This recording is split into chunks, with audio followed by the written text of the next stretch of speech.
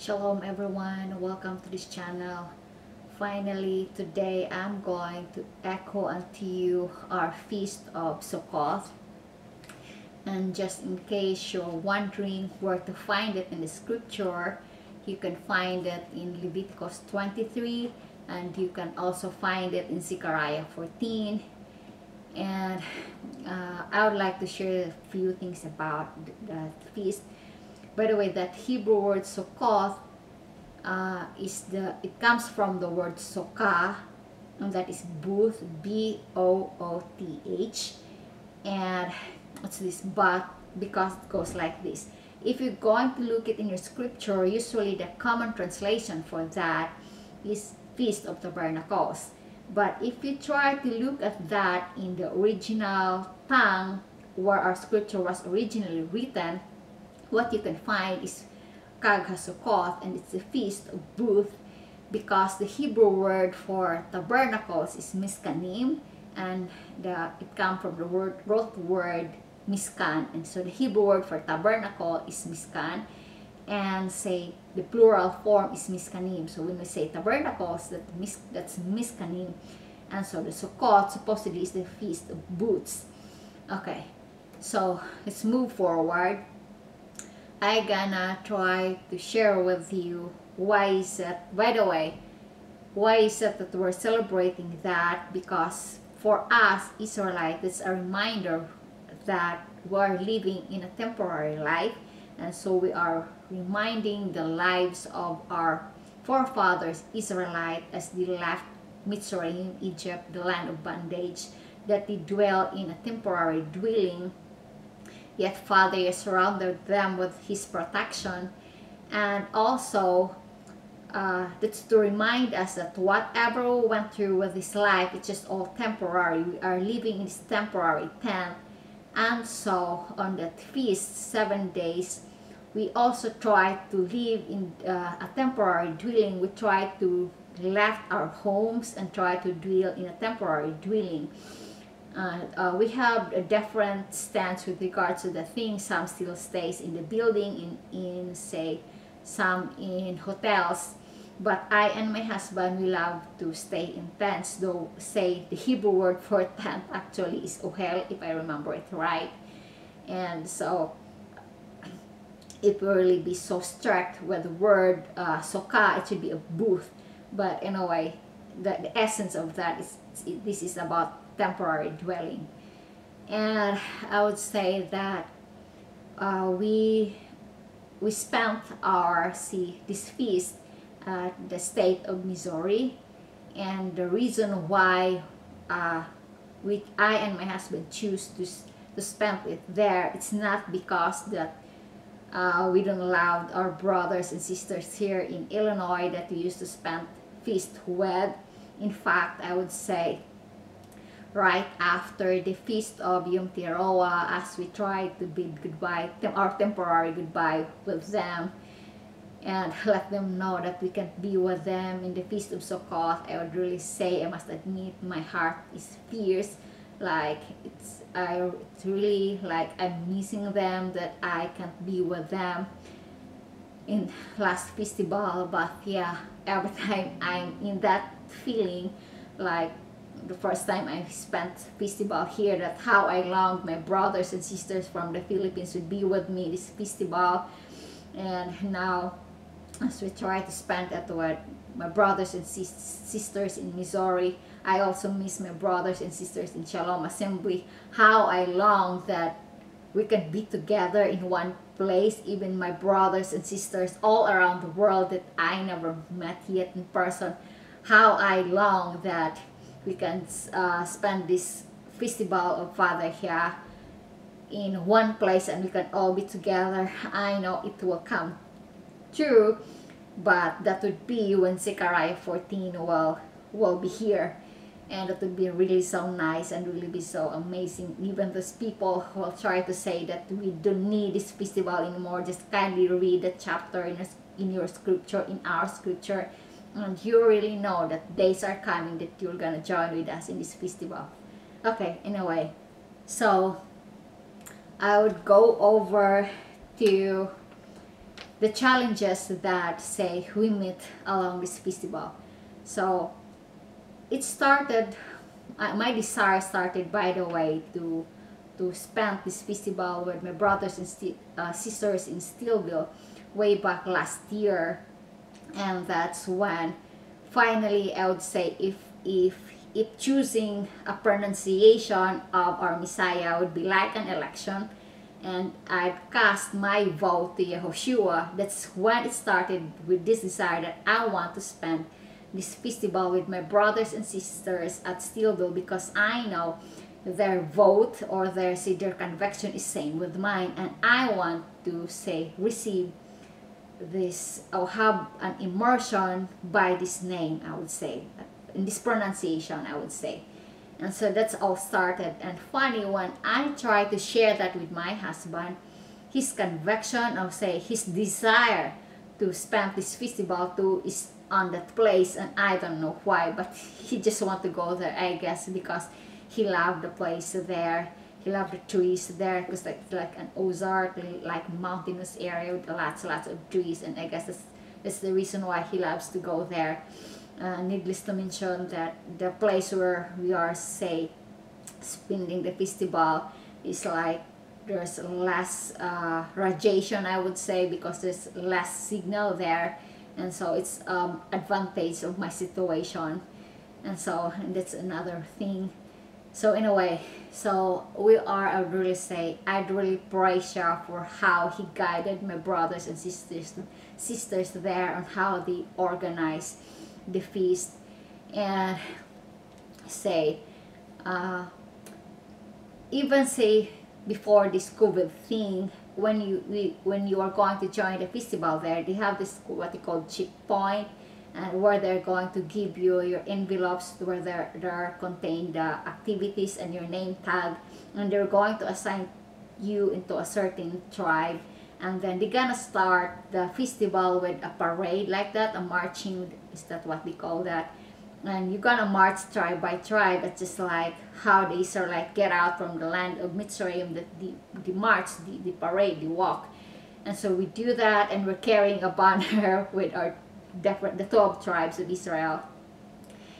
And so I would say the checkpoint there becomes a help for us in the situation of COVID thing, I would say, because they utilize that to check our temperature for our safety.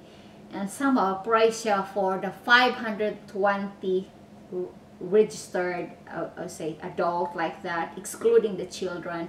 Somehow there's just one brother that he had a COVID, and since we know it prior to the feast, so he was put in quarantine.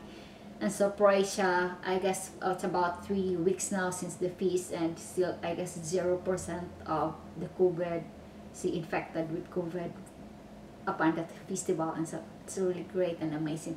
I guess greater chance with 700, because the children are not included with that counting of 520, it's just the registered one.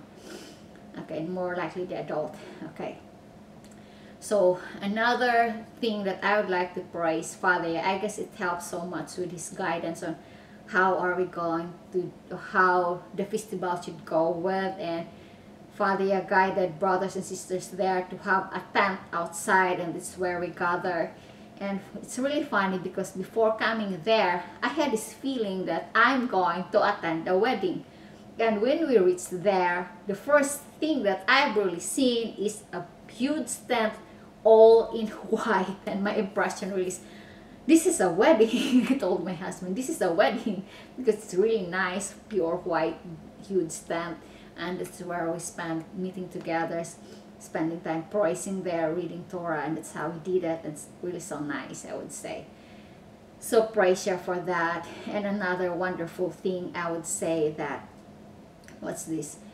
If there's something that I can recommend to any gatherings, any festival of Sukkot, that I want me to be copied from that feast there, is this thing that we have a table there inside the tent, and then you can put there something you'd like to share your brother, be it be food, be it be clothes, you can put it there. And if you are this brother who lack of the thing like of food or if lack of clothes, then you can get there, and it's truly amazing. It's really so nice, and I really greatly appreciate that.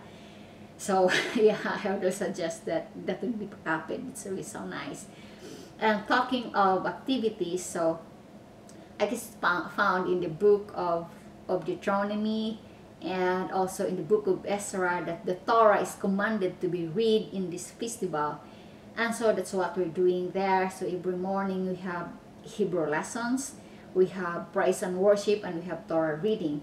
In the afternoon, sometimes we have the story time where I believe he's the oldest man I've seen there, and the way I felt him like he's my grandfather. And so he had story time with the children, and that's an amazing thing with him too. It's usually he did that usually in the afternoon. And I would really say Father was really there, also works with us with activity, because supposedly on the first day we had a message of a brother in immersion, but I guess it's Father's work, because that say the first day it's really so cold, it's raining, and I would really say we experience almost everything that say the temporary life can show with us. We'll experience cold, rain, hit by the sun, all of that we experience. But yeah, praise yeah, because those things are all temporary, and we really experience that, like 32 degrees so cold, raining, and 97 degrees heat of the sun. We experience that both. And so yeah, I guess it's just storm that we don't experience at the time. So praise you for that. Somehow we enjoy the feast even though we experience those things. And yeah, let's go back to the first day activity. So funny thing, because we ended up supposedly it should be message of a brother and then immersion, but in on his message I guess Father put something on him, guided him, that it ended up that his message really moved us into the point of repentance. And because his message is about this COVID thing, that you should need to repent like that. And it's amazing because it's first day of the feast and we ended up repenting our sins. And I really love that, because if you can still remember with my word that I left with you in my last video, I said I was so troubled with this thing about Isaiah 59 is asking prayers for our healing like that, because I was thinking, if I have sins that make Father turn his face away from me, how can I expect healing? And if there's anyone there who's praying for me but yet don't want to turn away from their sin, and it makes Father turn away his face from us or in the congregation, so how can we expect healing?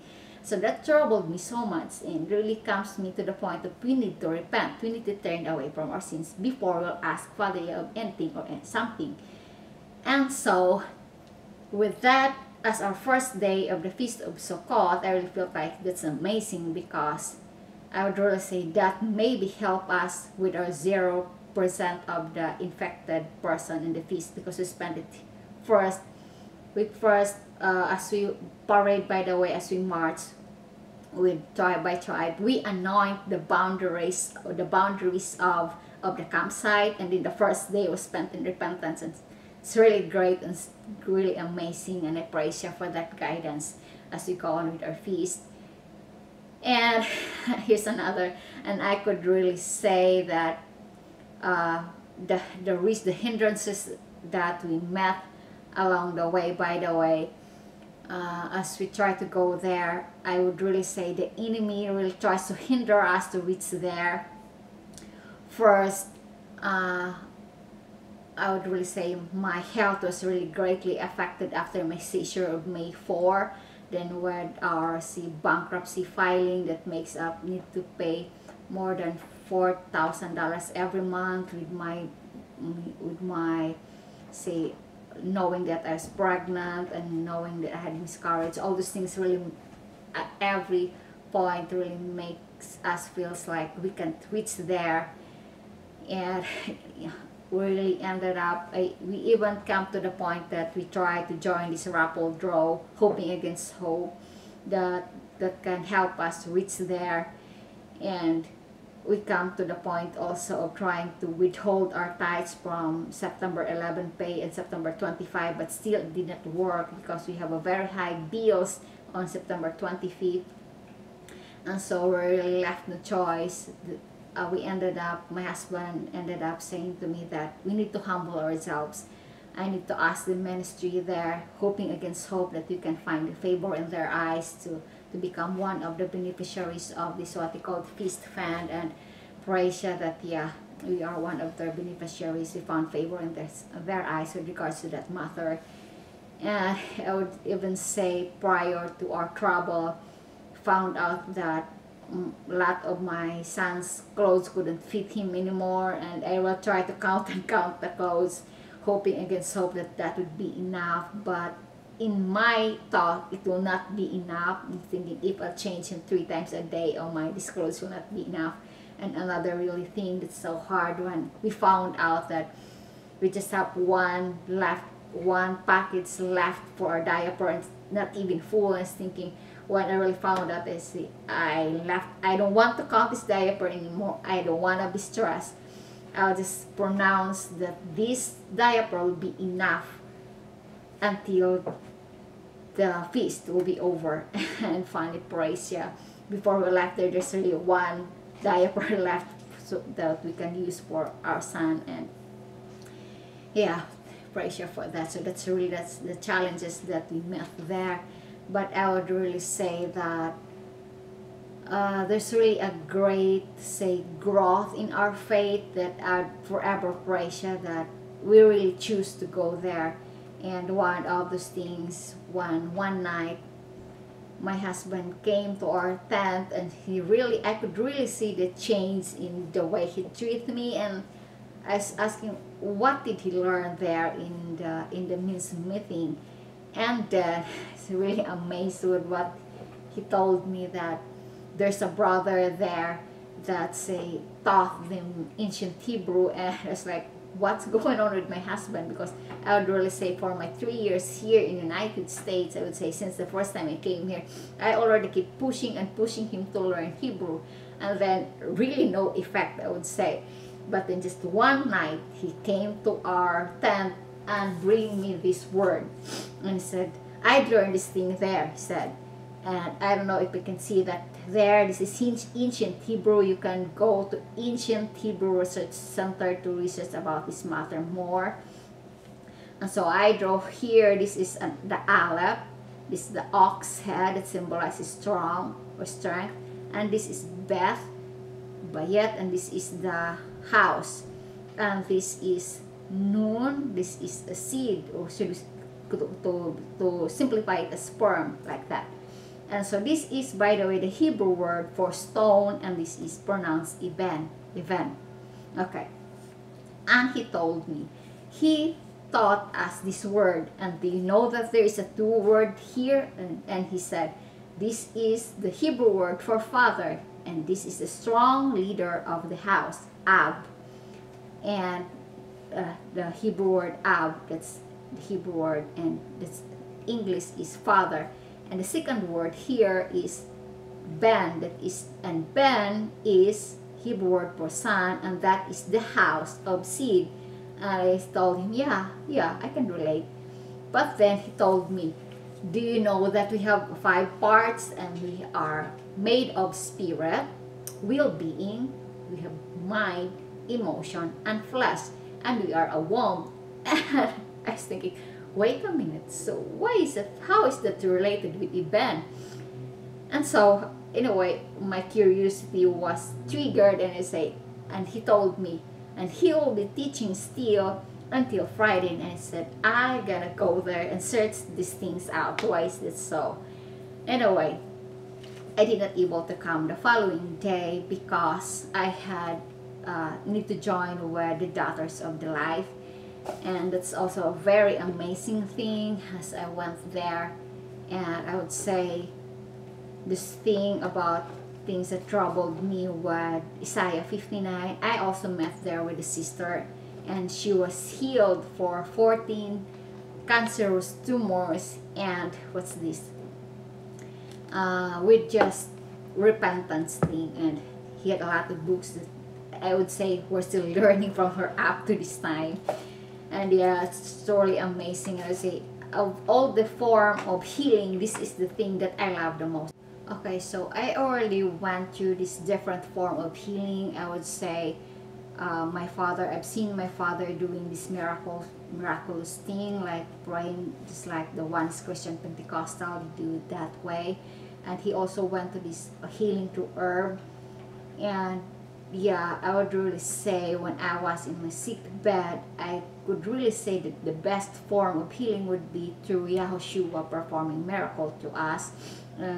The way I remember when I'm still on my sick bed is this: when Yahushua says he healed you, he says your belief healed you, and he's gonna end up with a prescription, and that is sin no more. Go and sin no more. And so when I was on my sick bed, I would say how I long that I can meet Yahushua, and just like the people in his time, sick people in his time, who asked him to heal them, I'd surely gonna ask him to heal me and follow his prescription, and that is to sin no more. And then, so when I was in that thought, I was thinking that Shaul and Shimon Kefa performed the same miracle that Father did, that Yahushua did. And so I was thinking, is there any apostle, disciple, taught one of Yahushua this time that still have that power, I would say, that possess the teaching and do not deny the power of the teaching? And so when I hear that this sister of mine saying that he was healed from 14 cancerous tumors through repentance, I feel like I guess I need to learn something from this sister. And I would really see, prior when I hear that from her, as even at first I was thinking, because her voice is really just like 28 years old or early 30s, I felt like, can I learn something from this young lady? I was thinking, I never know that. Seems like she's now in her 70s, because she said she was healed way back at her age 65. It started to repent with her sins with her mother. So greatest chance she's now 17. I did not have a chance to ask for her age. And they're about, I guess they're celebrating, or about to celebrate, at the time they're about to celebrate their 50-year anniversary of her husband. And so she's not quite that young, but yeah, I really learned a lot of things from her, and still learning from her.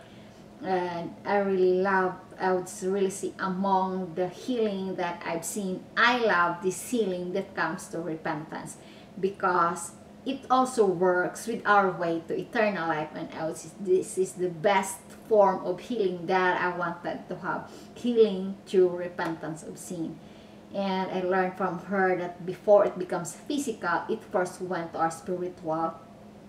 And that's something that I'm going to share with you in my next video. That's all about it's all about the Yom Hagadol, the fourth fall feast. And by the way, finally, I also had chance to we have a tabernacle tour, and just in case you want to go over that, I would suggest visit Elia.com, and I guess the crown of thorn that would help you understand better about this tabernacle. Let me just say something, that the thing that I learned from there is that we are this miskan, this temporary tent, and we are this thorny bush in time of Moshi. And the parable talks about that Father wants to live with us, he being the consuming fire, and we being the thorny, because thorn represents sin.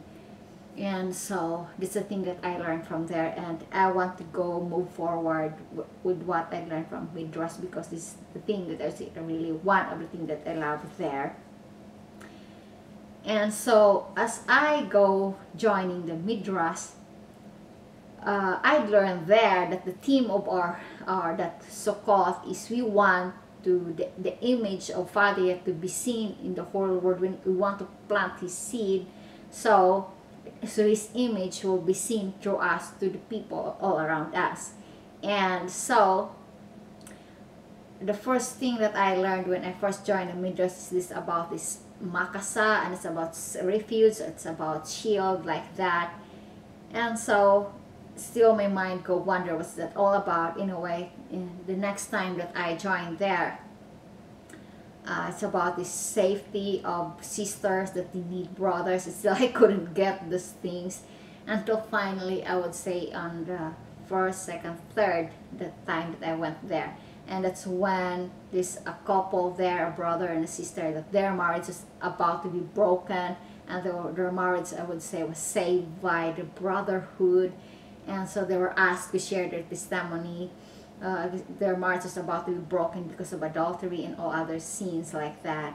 And so they were asked to do their testimony, and after they did that, that sister of mine said that one time she already came to the point of telling her husband that I guess I'd rather be died, because if I gonna die, I guess you can find a better wife for yourself. And so after their testimony, as she sat down, my husband approached her, because I also said that word to my husband, and he said, do you know that my wife also said that word? And at the time, I'm about to leave the area where we had that midrash, but I forgot to carry that box of, there's a sister that gave me a box where inside there is there's documents that's about counting the Omer for the Feast of Shibaoth. And so I need to come back, and when I hear their conversation, I left no choice but to let them know that I was there. I told them, hi, I'm here. And so I know why they recognized me, and we started talking about this thing that helped me understand why is that this event here, and what are these things that they're talking about, that woman needs their safety, like that, the refuge and their safety. And then I finally realized what they're talking about, and this is a stone, right? The Hebrew word for stone, Eben. And Eben is made up of the Father and the Son, and the Father and the Son are our brother. And for us to have safety, we need to have a wall, and the wall, we need a strong wall to be protected.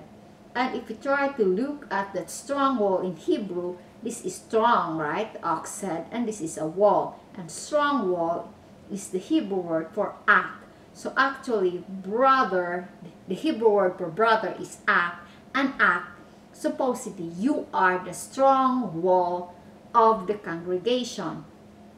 And for us to have strong wall, we need to have Eben. We need to have stone. Out of stone, more stone, the more stronger our wall is. And that's why finally I understand that. Why is it that's Eben? So a stone, the one that's used to make a wall, are our Father and our Son, and they are the brother in the congregation. And supposedly the rule of every man in the congregation is to protect the congregation. And who are we protecting of? We are protecting the womb.